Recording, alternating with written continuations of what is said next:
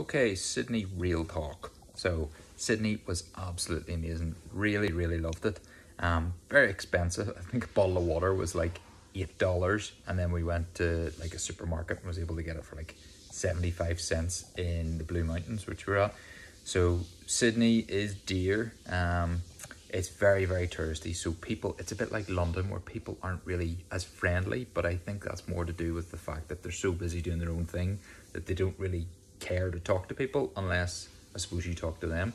Public transport was amazing. Bondi Beach was everything I wanted it to be. Really cool. Coffee shops are cool. Loads and loads of tourists and loads of tourist attractions to do with the Harbour Bridge and the Sydney Opera House and stuff. Just, yeah, really enjoyed Sydney. I would move there tomorrow.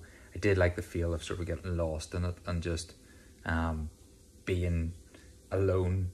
And yeah, it's just good. As I said, transport links were amazing and very expensive. I would only imagine how dear the housing would be there to rent and stuff. But yeah, if I could move to Bondi Beach sort of area of Sydney, I would do that. Wow, yeah, Sydney's cool. I'm experiencing a really good sunset here. What do you see? See that?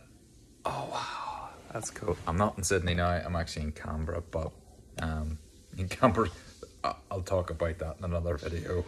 Canberra's weird.